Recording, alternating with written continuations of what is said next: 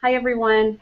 My name is Kate. I am a nurse educator here at Women's Health Network, and I'm so glad you're here to join us today for a discussion on alkaline diet, which comes up a lot around here. It's really big in bone health, but also a lot of other health areas. So I'm so glad that you're here. Joining me today in the discussion are clinical nutritionist and medical anthropologist specializing in bone health, Dr. Susan Brown. She's joining us from New York. Hi, Susan. Hello. Hi, everyone. And we also have today Dr. Sharon Stills. She's a naturopathic MD, and she is joining us from Arizona. Hi, Sharon. Hi, good morning. Good morning. So thank you both for being here. Why don't we just get started? Some people have not even heard of an alkaline diet before. Susan, why don't you tell us a little bit about what it means to maintain an alkaline diet? Well, really, it's very fascinating when you look around the world at diet programs and you look at the human physiology. You see that we evolved over hundreds of thousands of years to adjust to a certain sort of diet. And that diet was a diet very high in potassium, calcium, magnesium, all these minerals. Largely what we're thinking about is the minerals from fruits and vegetables, nuts and seeds, bark, grubs, all those things we ate. That actually those minerals were attached to alkalizing compounds like carbonates, citrates, and ascorbates. So in the body there evolved this delicate dance of maintaining a pH balance. Just like we know their soils get damaged and the waters get damaged if they're too acid, the human body can get too acid. And we largely get too acid because we produce many acids. As we breathe, we produce acid, but we exhale carbon dioxide, which is actually carbonic acid. And so we always are producing a lot of acids, excreting a lot of acids, and we stay in nice balance. In fact, if you have a medical emergency, they will measure your pH and they'll try to make sure that that blood is right, because if it isn't very precise, just slightly alkaline, you're going to die quickly. And so the body does an awful lot to keep pH in balance. And however, amongst all of nature's wisdom, there is one area where acids can accumulate, where the body doesn't automatically excrete them, and that relates to diet. Since we evolved with lots of fruits, vegetables, nuts, and seeds, our chemistry is such and our kidney functioning is such that we need all of these alkalizing compounds to stay in balance. We have certain foods that leave an acid residue. And by the way, for the people that are chemically inclined, acid is simply free hydrogen. So they leave free hydrogen ions. And other foods that can actually leave a compound that can buffer those hydrogen ions. So with our diet, we want to stay in balance. Not too much acid-forming food, because when we're too acid, the body simply says, red alert, emergency, we have got to take alkalizing mineral compounds out of the tissues, out of the cells, out of the bone to maintain that pH, which you can only live a few minutes if it isn't balanced. So the diet is a little wiggle room where we can actually get to acid and the body won't correct it unless we take more alkalizing compounds in the form of foods or in the form of supplements. So an alkaline diet is a diet that provides lots of foods that leave an acid component when they're metabolized. And those are largely vegetables, fruits, nuts, seeds, spices. Those are all very alkalizing. Acid-forming foods are foods largely that have sulfur-containing amino acids, that when you burn them up, they leave a sulfuric acid, just like acid rain when we burn hydrocarbons in the environment. So we can produce our own internal acidity with certainly coffee, sugar, alcohol, these extraneous kind of things we take in on these days. That's the balance. Alkalizing forming foods, acid forming foods. Okay, so diet is obviously really important. We've all heard, that we need a certain number of fruits and vegetables, a certain number of servings.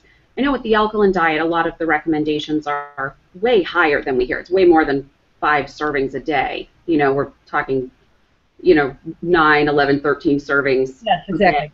of fruits and vegetables. But So we're going to come back to those foods in just a moment, but what are there any factors aside from diet that contribute to pH balance within the body?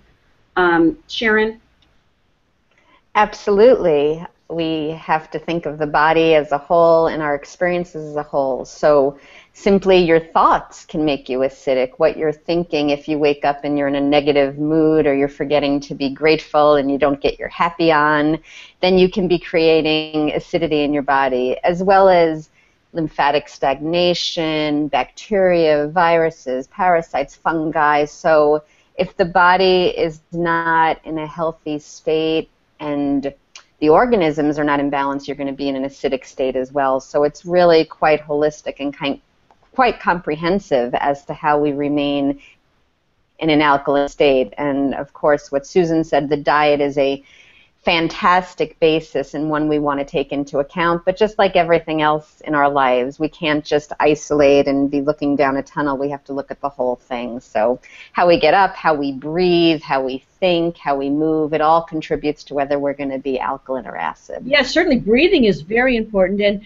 we often don't realize that allergies, immune responses, when a white blood cell goes to destroy that particle that's gotten in the blood, they create acids to destroy that particle. So allergies alone can cause a lot of acidity, as well as worry. They've noticed when the researchers suggested if you have a fight with the person you're living with, you'll probably excrete calcium in the urine and lose buffering compounds. So, like Sharon says, all the emotional aspects, allergies, are all important. So there are a lot of, in addition to maintaining the diet, there are a lot of things that we can be doing to make sure that we're as alkaline as we're capable of being. Yeah, keep that balance. But and another thing we forget is that with aging, our kidneys become weaker. And as they become weaker, we don't produce so much bicarbonate. And the real trick with pH balance is bicarbonate versus free hydrogen. And actually, all the foods that we eat that are high in, like potassium citrate or ascorbates, they're all converted into bicarbonate in the body. So chemistry, you want that kidney recycling bicarbonate, producing bicarbonate, but the kidney gets older, it gets weaker. So another good reason to take care of your whole body, and certainly diet makes it worse, stress makes it worse, but it's also an aging factor. That's why we have to pay more attention to our pH as we age, because we're going to get acid, and we need to work to combat that if we want to have strong muscles and strong bone. Okay. So what are some of the things that everybody can start doing today to create a more alkaline state? We know increasing those fruits and vegetables, cutting out on those acid-forming foods, a lot of the meats and sugar, coffee, the things that you mentioned there a few minutes ago, Susan.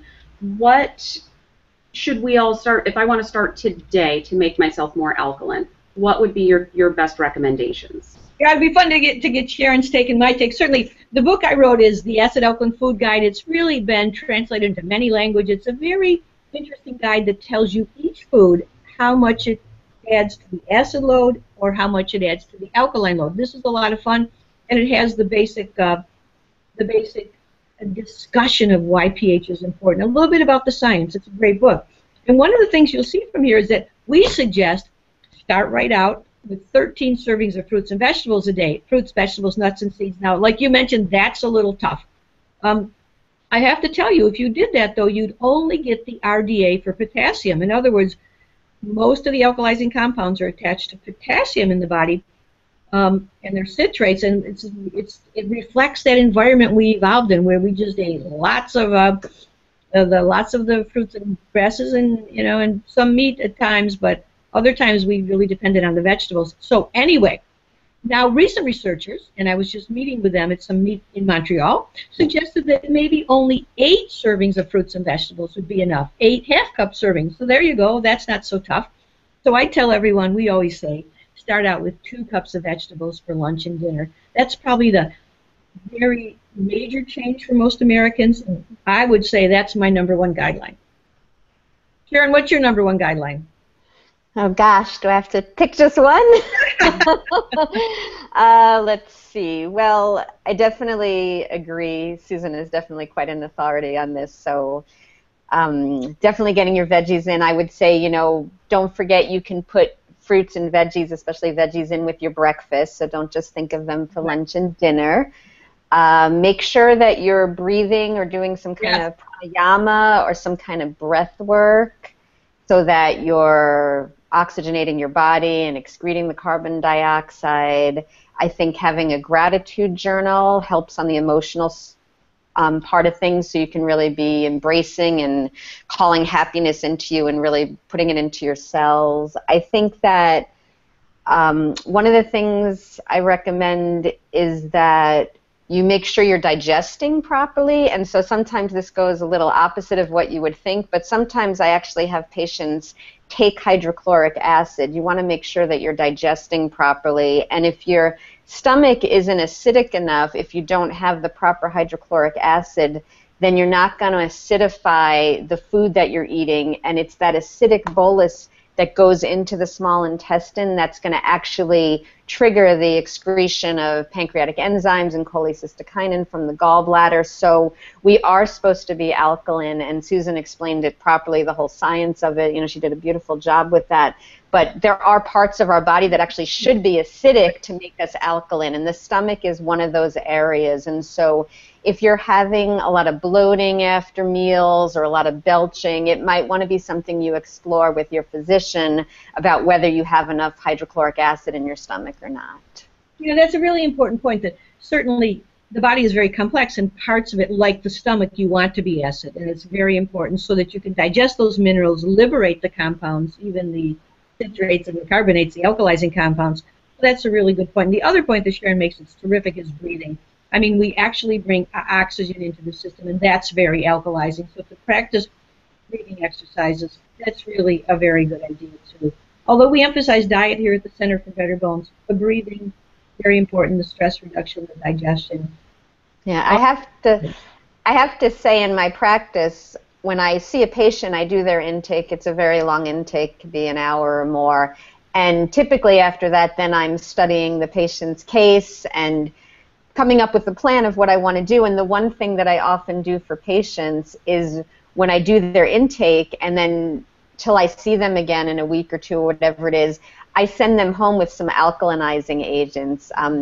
And it's amazing to see, just by getting them alkaline, just by starting to shift that. A lot of times when they come back in 2 weeks, a lot of their initial complaints are gone or extremely subsided, and so it really goes to show the importance of getting the body alkaline. That can set the baseline. In fact, it's so important at the Center for Better Bones that we actually produce this little pH test kit that has my book and has pH paper, even has sample menus, so people can really, like in our work, they don't have to always come here. They can just simply work with their pH.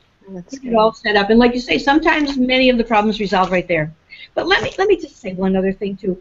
Many people misunderstand my work, and they suggest you should really have a low protein diet. I'm really not suggesting that. We know that protein is very important for bone, important for muscles, and so the new research is saying 70, 80, maybe the protein more than we expect, at least 1 gram per every kilogram of weight. And so it's not that we eat less protein, but we eat more alkalizing compounds, more of the fruits, vegetables, nuts, and seeds, or take alkalizing components, alkalizing minerals if we need to do that. And the minerals we produce, like the Better Bones Builder, is really totally alkalizing. I rarely see a person that doesn't alkalize on that because we made it to be an alkalizing multivitamin formula focused on bone. So yeah, not that we're neglecting protein, but we're trying to create a new balance. And it's all of that, maybe the food additives, the processed foods, the sodas, the excess coffee. This kind of tips the scale towards acidity, away from the use of real solid alkalizing and wholesome foods.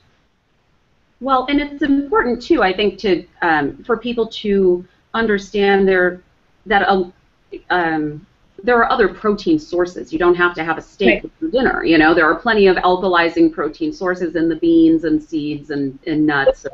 Yeah, they aren't exactly alkalizing. All protein is a little bit acid forming because of the sulfur-containing amino acids that when they produce like a sulfuric acid. But that's okay because any protein you use is not going to be acid forming. It's only like excess.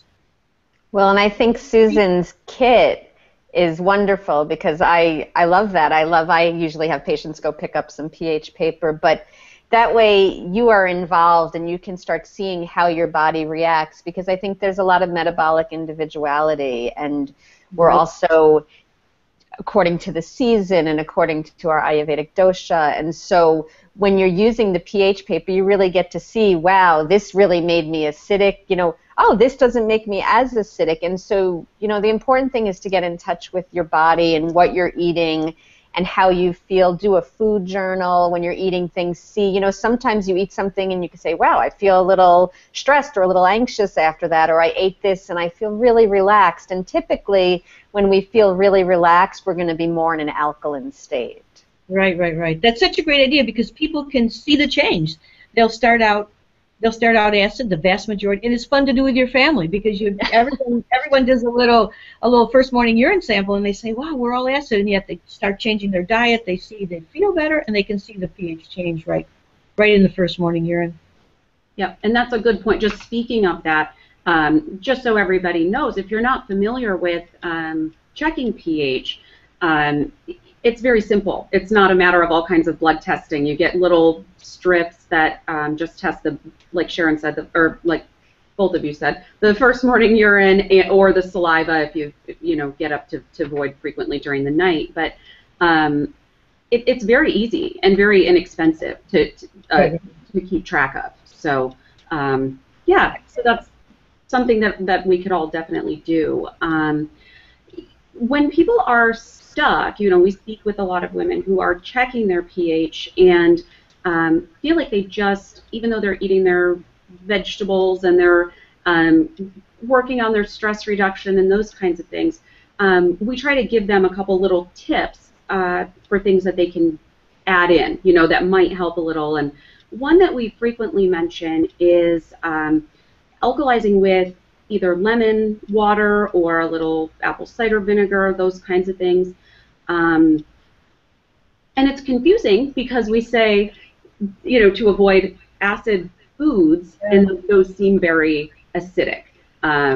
So can you speak to that a little bit? I know it's a very complicated chemistry issue, but just kind of the simple answer. And this is where, like Susan said, having a food guide to look everything up would be helpful, but it's a really important distinction, something that feels acidic in the mouth versus something that's acid forming in the body. Can you speak to that? Very simple. I'll just explain then, Sharon. It's very simple that it's not how the food tastes. The food can taste acidic. It's how the body processes the food. When the body gets done metabolizing the food, does it add free hydrogen or does it end up as bicarbonate? Turns out the citric acid is metabolized by the body into bicarbonate water. So it's a very alkalizing compound. Okay.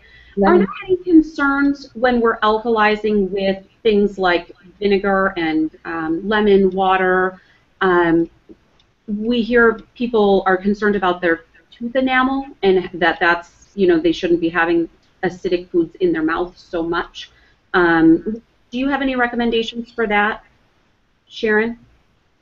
Sure, you can use a straw, and I like to use fun straws. I get the big fat colorful straws, and you can get the crazy straws, and so I recommend straws a lot just for hydration in general, because sometimes it's a lot easier to just slurp the water through a straw, and it kind of speaks to your inner child, and it's fun. So I have all sorts of straws, but I think that's a great way to just get what you need in and bypass it actually having contact with your teeth. And what they've also shown is that it's if you rinse your mouth out. So if you're drinking this and then you have a glass of water and you rinse it out. What you don't want to do is take like lemon water and then brush your teeth, because that will make it a little local acidic situation that could break down enamel. So you want to rinse your mouth out or eat other food. And actually the abundant use of saliva is a real healing technique in much of the Eastern medicine to generate saliva to rinse your mouth out, or if you don't want to do that, just take some water. Okay. Excellent. So we here, and this will be our last question, but here we talk a lot about body pH in terms of bone health. And I just wanted to, in case anybody's still on the fence as to whether it's an appropriate choice for them to adopt a more alkaline diet, what are some of the other conditions or results of having an acidic state in the body.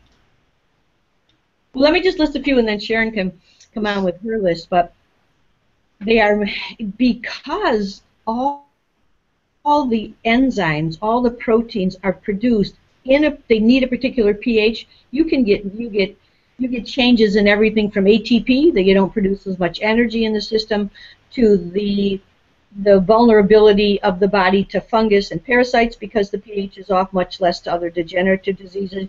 Most interestingly, you see increased inflammation, and most interestingly tied to bone, you see muscle loss, because the alkaline reserves are stored in the bone but also stored in the muscle.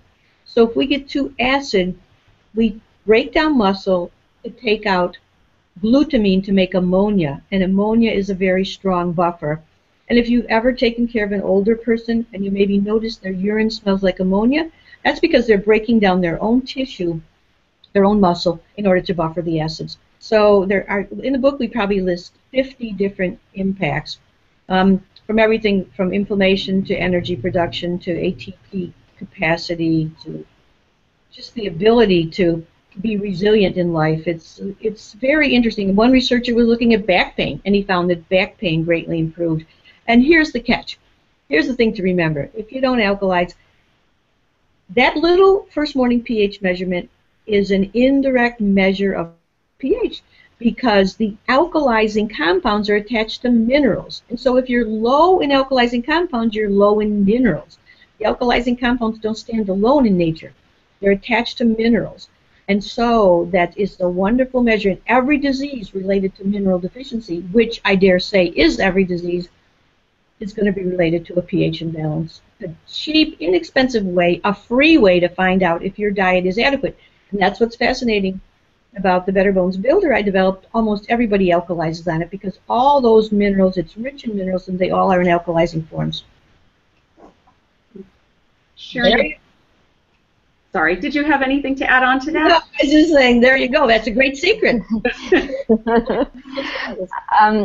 I would say, ditto to everything Susan said. And, for me, one of the biggest things is I work with a lot of cancer patients. And from all my studies and the work I do in Europe and the clinic I work with in Switzerland, that is one of the biggest things we do for cancer patients is we alkalinize them. We actually inject alkaline agents right into tumors, and I do infusions right into the vein that alkalinize the whole body. And from there, we talk about inflammation. And so, like I said before, any disease, any process that's walking in my door, I'm always thinking about how am I going to get this patient alkalinized, because that is the basis of where we're going to set healing up from. And so whether it's a skin rash or a chronic respiratory infection or autoimmune or cancer, we always want to be thinking about alkalinizing the body. And, in such a destructive disease as cancer, I'd say that's, one of the biggest things we do is we alkalinize to turn the situation around. Okay. So tons and tons of benefits to maintaining an alkaline diet. I mean, if anybody is still kind of questioning or is looking for some more information, we've got some great information on our website, womenshealthnetwork.com. We also have, Susan has some fantastic articles, really loads of articles on betterbones.com. So those are some great resources if anyone's looking for more information on an alkaline diet. So, ladies, thank you so much for joining me today. That was, we got kind of the science and then kind of the feel-good and lots of nutrition stuff in there.